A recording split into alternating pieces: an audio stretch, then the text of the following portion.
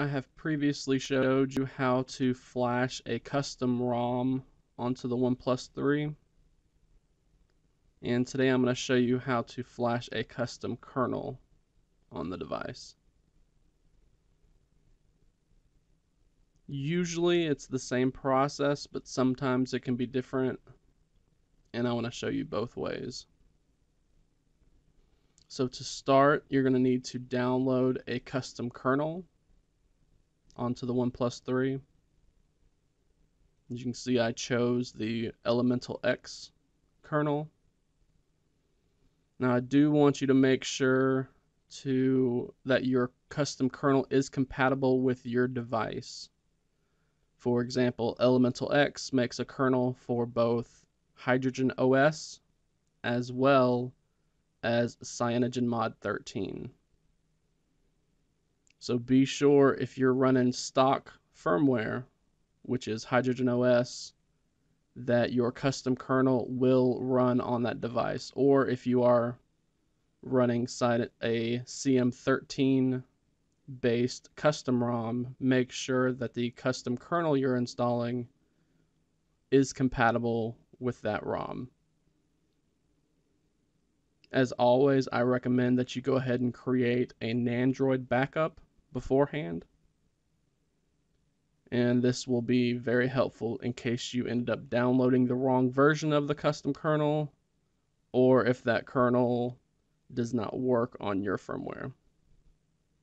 So once you have downloaded the custom kernel onto the device, we're going to go ahead and reboot the OnePlus 3 into recovery mode.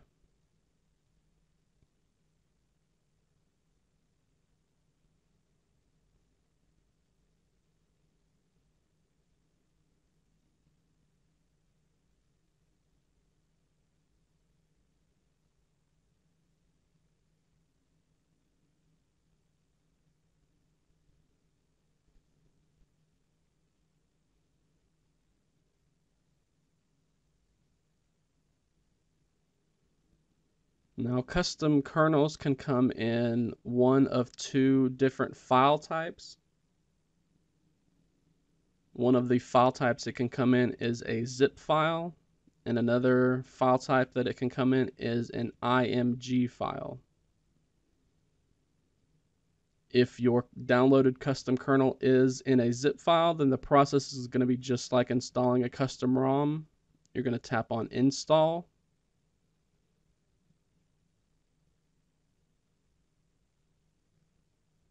You're going to browse to and locate the custom kernel file,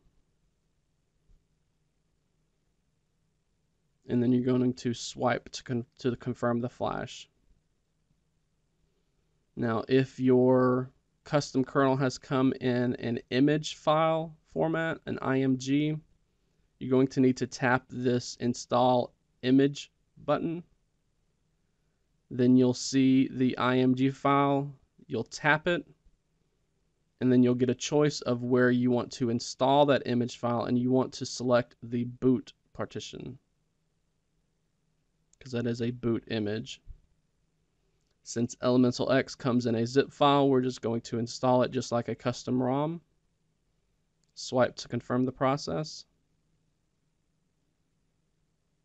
Now, as you can see here, it immediately booted me over into what they call the Aroma installer. Not all custom kernels will look like that. Some custom kernels will install exactly like a custom ROM, to where it will install and then it will ask you to reboot. Elemental X comes with a number of different options for you to choose from and customize, and that's what this Aroma installer is. So once we start to go through that, this is just the typical Aroma installer where they ask you a bunch of questions. From here, you get to select what you want the maximum CPU frequency is. The stock one, which is how it is by default, is 1.5 gig, but you can overclock it if you'd like right from this installer. I'm going to keep it as stock. This is for the big cluster. I'm just going to keep it as stock, but again, you can choose the overclock method. Here you get to choose the I/O scheduler. I'm just going to keep everything the default option, but if you like Noop or you like BFQ, you can just choose whichever you want here. Then we have some wake gestures like double tap to wake, sweep down the wake, sweep up the wake, sweep left, sweep right. This is all just customization options. Then we have sweep to sleep options. Then we have the ability to disable F-Sync or enable a backlight dimmer, which will lower the screen brightness. Again, I'm just going to keep everything default. Then we tap the Install Elemental X button. Again, this is a little more complicated than just a standard custom ROM. But again, it just walks you through the process. This enables you to set a number of variables like the maximum CPU without having to have a kernel application. Once we're finished, we just hit the finish button, and then we're going to reboot the system.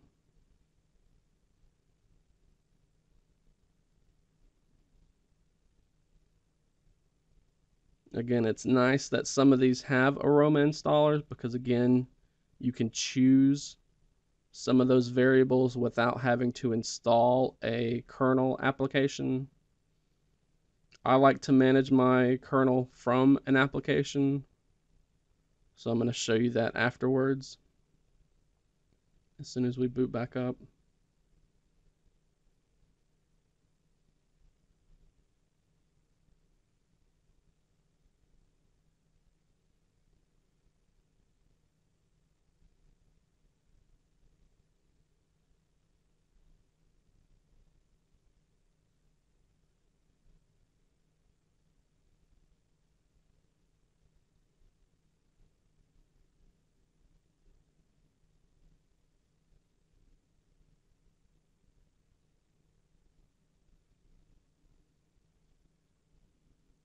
Now, some of the kernel developers have their own companion application, and if you want to help support the development of that kernel, you can usually download a premium version. There's also some generic kernel modification applications. This one is one of my favorites. You can find these in the Play Store by just searching for Kernel Tuner. There's a bunch to choose from. And this is how you get to control the kernel.